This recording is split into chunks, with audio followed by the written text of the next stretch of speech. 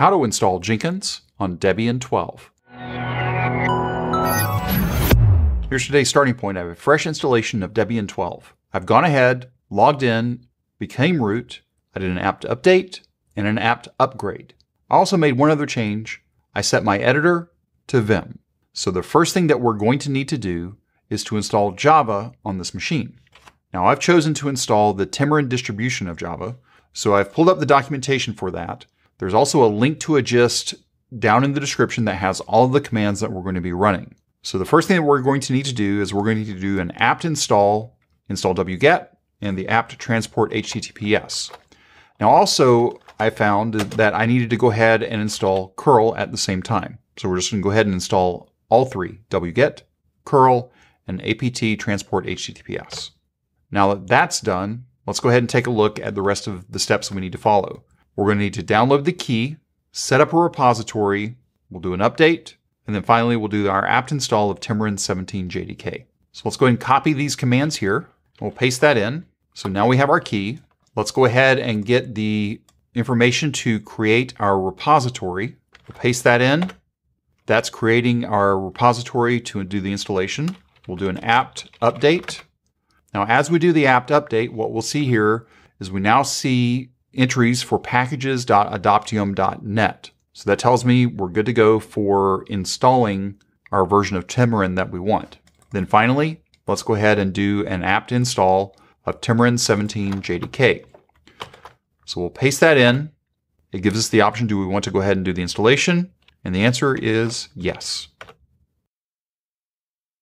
Now that it's complete, let's go ahead and make sure it's installed correctly. So we'll type java-version.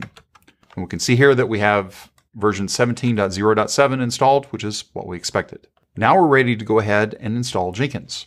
So we'll go over to jenkins.io, click on the download link. Under the stable side on download, let's scroll down to Ubuntu and Debian.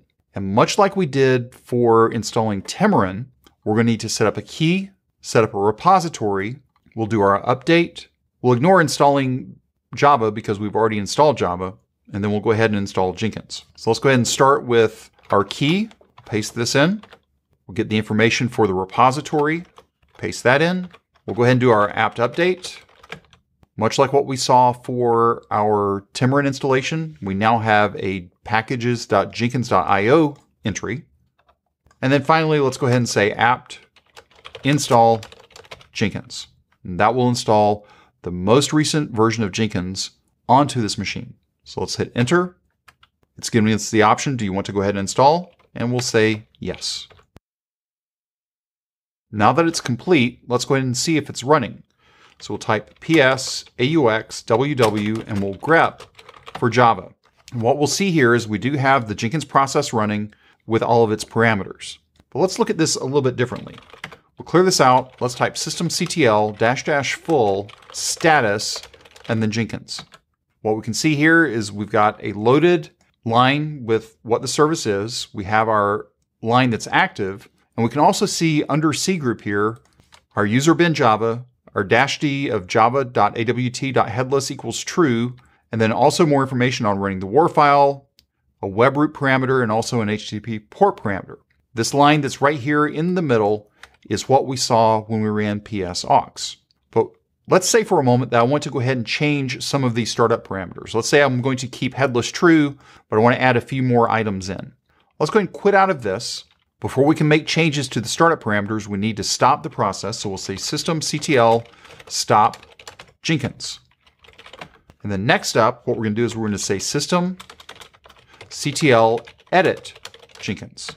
Now we'll see here that we are editing the etc systemd system Jenkins service d override conf file. Also note here that anything between here and the comment below, which are 3 or 4 lines below, anything that's in this block will become the contents of override.conf. Below this line, as it says, lines below this comment will be discarded. What we see below here are all the different values that already exist for the systemd process for Jenkins.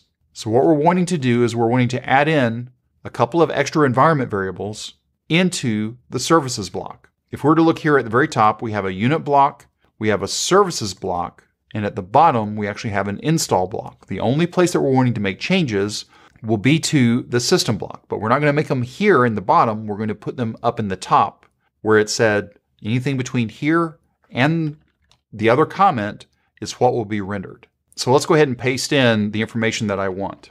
What I have here is I have the service block and two environment variables. One environment variable is Java ops. You'll already see that we're keeping the Java AWT headless equals to true, and we're adding in a few more -ds. We're adding in a prefer IPv4 stack. We're adding in our own temp dir, and then a couple of time zone entries. Also, we're adding in Jenkins ops, where we're going to be specifying a plugin root. Now, plugin root, if you've not worked with it before, is where the extracted plugins live on your file system. Anytime I'm setting up a new Jenkins controller, I want my Jenkins home directory to stay as clean as possible.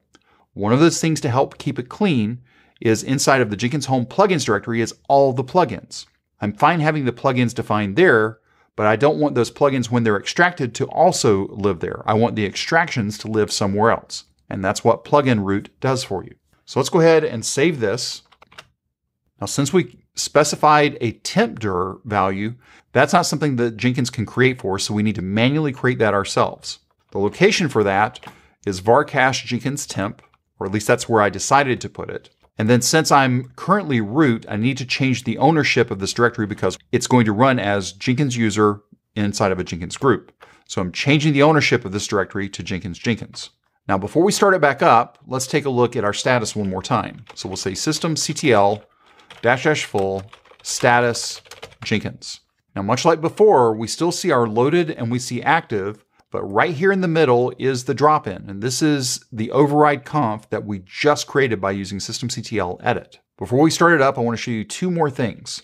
Number one, I want to show you systemctl show Jenkins. And these are all the different parameters that systemd is using to control the Jenkins service. If we look for environment, we're going to see one entry here, and we see all of our different environment variables that are used. We see our Jenkins home environment variable. We see Jenkins web root. If we scroll right, we'll see our Java ops that we just created. If we keep going a little bit further, we'll also see our Jenkins ops that we created. So this one line contains all of the environment variables. Let's quit out of that. Now, when we did our system edit of our Jenkins service, we're fairly confident that we know it's going to run okay. But we can know for sure that it's okay by running systemd analyze, verify, and then jenkins.service. Since we did not receive any kind of response back, we're very confident that the service is going to run fine. We can also validate this by checking the status, and we can see the status was 0. So if for some reason it doesn't start, it's not systemd's fault, it's something else. Okay, so let's go ahead and start our service. So we'll say systemctl start Jenkins. Now that it's completed, let's take a look at our status. So we'll say systemctl --full status Jenkins. Now we can see we have our loaded and active is running. We still see our override conf. And then if we were to take a look under cgroup, if we were to scroll right, we're going to see the extra parameters that we added into the override conf via using systemctl edit. So all the values that we added are there. Now, if you take a look at the bottom of systemctl status, we see a little snippet of the log. What do I need to do if I want to see the full log? Well, let's quit out of this. And the command that we need to run, we're going to type journal ctl-u Jenkins. And I'm also going to add in a -f so we can follow any changes that are happening within that log. So it's going to show us the last handful of lines, but as things start happening within the Jenkins controller, the log file will follow the changes that are happening. Let's go over into our browser and let's go to the controller. We know it's started. So if we take a look at Jenkins 8080, now we're ready to unlock Jenkins. Well, I could go and cat out the contents of this file, but if you remember, by taking a look at the log, this password shows up in the log. So I'm going to copy it from here. I'm going to paste it into administrator password and click on continue. Now I'm at the point to where I want to install suggested plugins. Now that the plugins are installed, we can create our first admin user. Next, we'll verify that our Jenkins URL is correct. Let's click on Save and Finish. And then finally, we can click on Start Using Jenkins. And this will drop us into our controller where we can finish setting up our agents, start defining our jobs, and start using our new Jenkins controller on Debian 12. If you have any questions or comments, you can reach out to us on Twitter at CloudBees. If this video was helpful to you, give us a thumbs up. And if you haven't subscribed to CloudBees TV yet, why not? Take a moment, click on that subscribe button, and then ring that bell, and you'll be notified anytime there's new content available on CloudBees TV. Thanks for watching, and we will see you in the next video.